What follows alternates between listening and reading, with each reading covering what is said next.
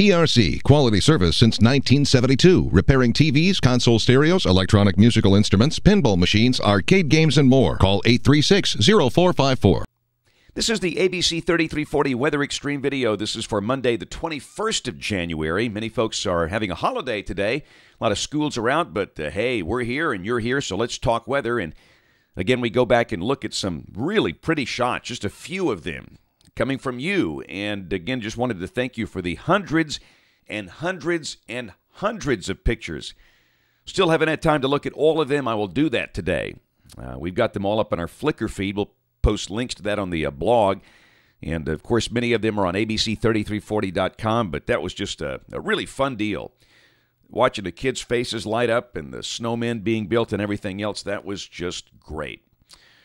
But we better move on here and look ahead to the future because that's what we do here. And there's a look at our water vapor satellite imagery this morning, and the flow is going zonal. And that means we're not going to be as cold the next few days. And, man, you talk about cold readings this morning and yesterday way down in the teens. But we'll warm up to near 50 today as the core of the cold air moves on out. But there's a look at the numbers this morning. You know, where they played that football game up in Green Bay last night, looks like they're about, 15 below zero this morning. And these are not wind chill values. These are actual air temperatures. You got teens down into Alabama and Georgia, the Carolinas. Just a very frigid air mass. But again, we'll start to warm up today. On the Skycam network this morning, real quick, I just wanted to show you we've still got some snow. Look at Mount Cheahaw. Snow there, and down in Chilton County, still snow on the ground there. That's the City Hall building there. You can see the snow in the right around those trees down there. So, of course, all of it will fizzle away today. Here's our QPF chart. This is the expected rain across the country, valid through Friday evening at 6 o'clock. And you can see about a half-inch of rain expected here, and that almost all will come down during the day tomorrow, as you'll see.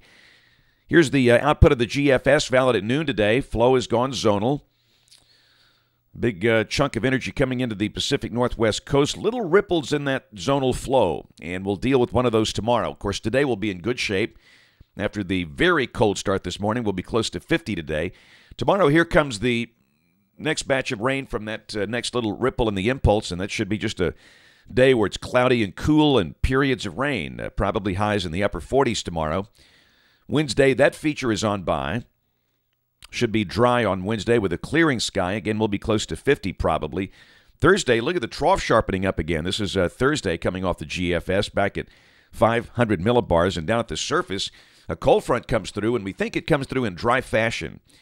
So it will be breezy and colder with a high in the low and mid-40s on Thursday. You know, I can't recall the last day we had temperatures above normal here. It's been a while.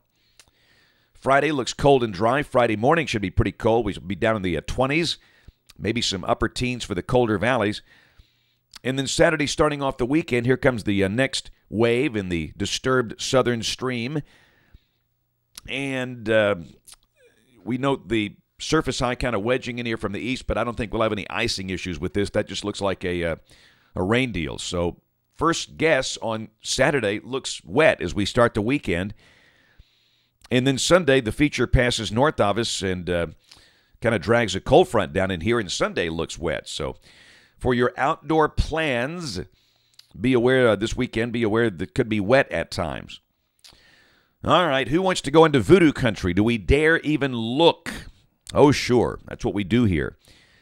And the snow lovers will love this. This is the 2nd of February, and you can see a big trough off to the west and a surface low spinning up. Ooh, it spins up down there around Apalachicola. And if this would be correct, that would be a big snowstorm for Mississippi at that point, and later in the day as it spins northeast, that would be a big snowstorm for Alabama and Georgia. But let's all say it together. We are in voodoo country here.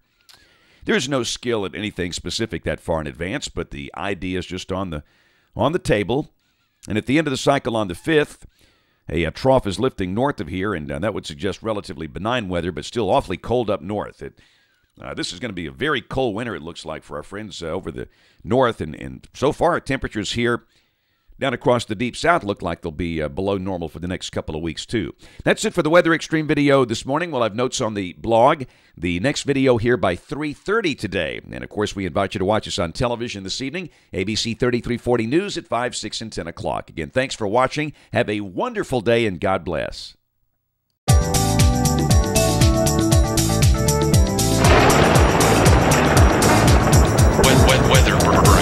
Weather.